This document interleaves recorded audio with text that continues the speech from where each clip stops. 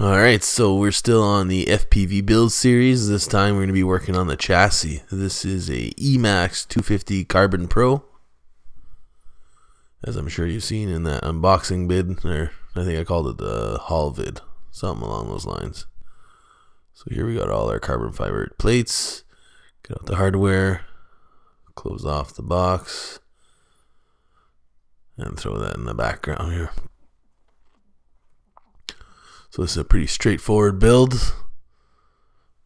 Crack open all the hardware, rubber grommets, aluminum posts, everything that we need in there. And if you did not watch the haul video, I did mention in there, these chassis did have quite a bit of residue left in them from, I guess, the cutting process. So I gave them a nice soapy bath before we started. Avoid getting some carbon fiber dust in the lungs. Alright, so there's everything. This here, a little bit of a tight fit. I'll push it in off camera. Make sure we can get that in there.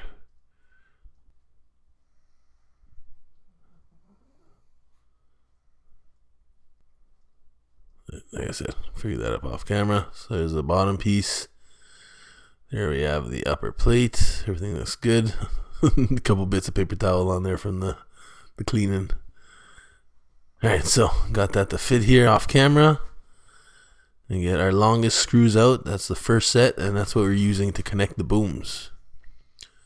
So I'm going to start with apologizing here. You should do the boom directly onto the chassis and not the spacer. The spacer goes after the boom. I figured that out halfway through. Figured I'd just warn you guys. No need to re-edit. So what the spacer is for is to give you enough room between the chassis and that other subplate, so that way you can throw in some electronics. I've seen people put some speed controllers in there. And here we go. Now it's fixed. Boom is on the chassis and the spacers are on the outside.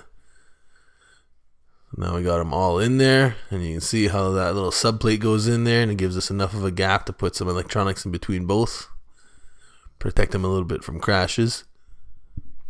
So here we have 8 nuts to add on top of everything. Just hand tighten those for now. So that portion here is done. And now I'm going to move on to our aluminum posts. So we have 6 posts. Very simple to see where they go. We only have 3 pre-drilled screws for that.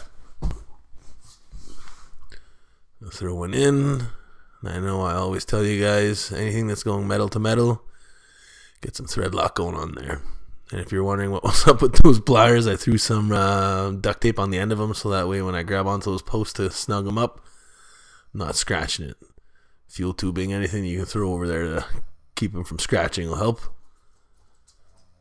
Alright, so finish the other side here and be back. Alright, so done with that side. Now you get the upper plate going on here.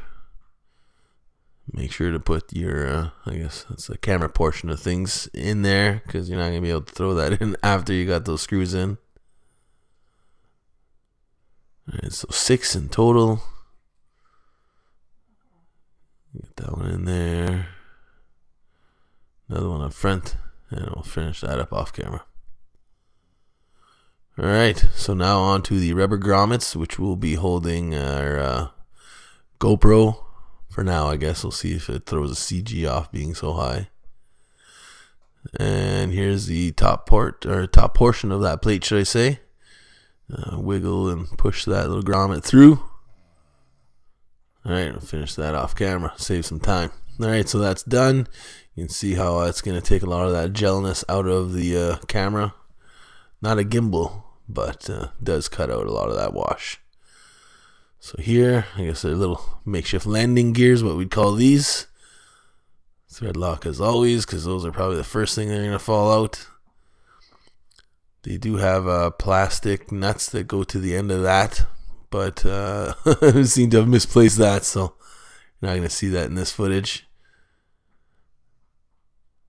And there we go, completed. And that's the EMAX 250 FPV quad racer. Next video, we'll show you some electronics installs. Guys, thanks for watching. Please thumbs up and subscribe.